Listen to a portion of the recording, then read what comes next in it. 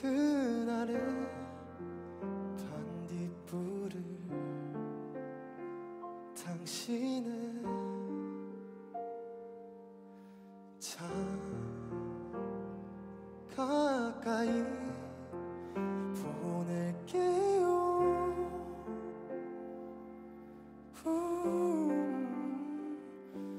사랑한다는 말해요.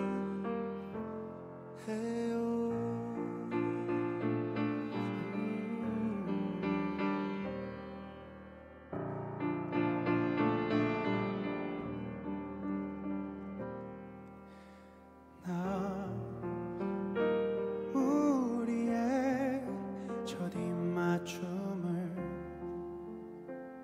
떠올려 그럼 언제든 눈을 감고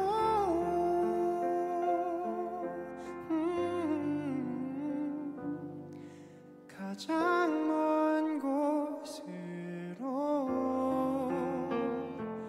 가요.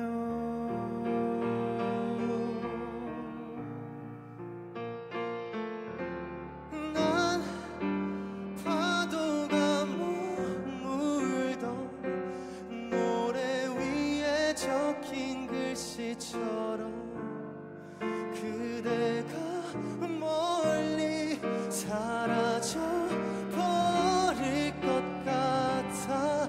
늘 그리워 여기 내 마음 속에 모든 말을 다 꺼내어 줄 순 없지만 사랑한다는 말이에요.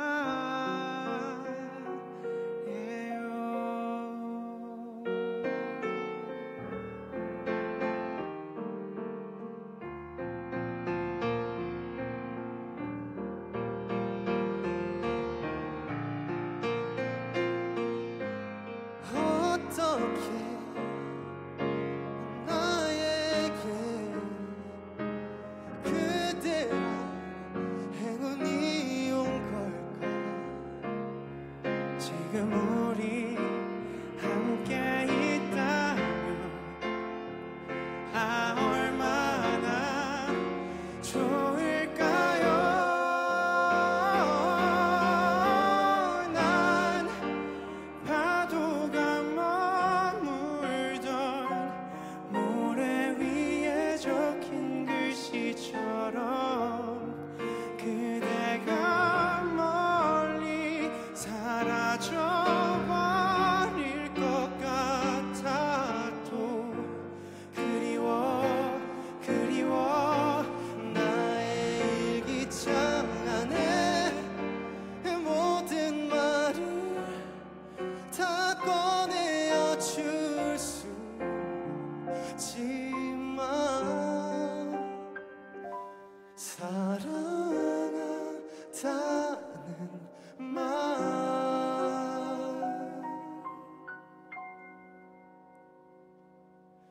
이 밤 그날의 반딧불을 당신의 참 가까이 띄울게요.